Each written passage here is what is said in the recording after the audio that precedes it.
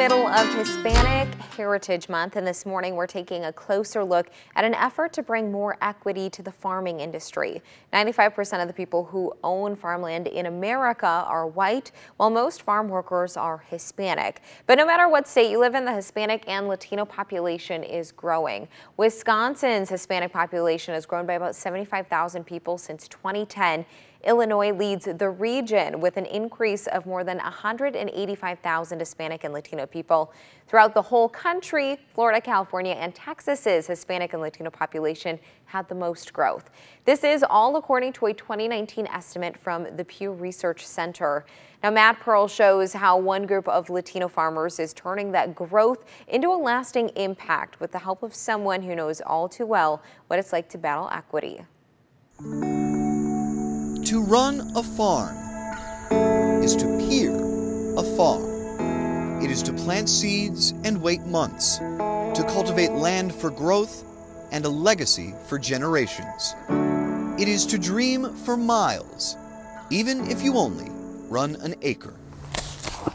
On a small plot in Hendersonville, North Carolina, Delia Jovel and fellow immigrants from El Salvador and Mexico pick strawberries and pack corn. It's their food to keep and sell on a space they call tierra fértil, or fertile land. With no experience, with no equipment, it was a big risk, but we are a little bit passionate. We are not a little bit, we are really passionate about this. Trust is so important to feel comfortable in a country that is not yours. Among farm workers in the United States, the Hispanic community makes up 77%. Among farm owners, they make up 3%. Almost everyone else, the community here is invisible. Looks more like Ed Graves. He runs a farm in Hendersonville with his partner, KP Whaley. If you are an immigrant in this country, you do not have the money or the access to people or resources to buy a bunch of land. A recent Senate study found the fastest Hispanic growth in America in rural areas. Since 2010, the Hispanic community in North Carolina has grown 27%. In neighboring Tennessee, 34%. It's grown 50% in Montana, 66% in South Dakota, and 129% in North Dakota. No matter what the state, the community is growing, but ownership of land, especially on farms, remains elusive. Because you don't have time to say, I'm gonna try something different. The main reason why you are here is because you need a stable income. You just need a job. Delia began Tierra Fértil in 2020. She recruited a small group to grow foods for their community.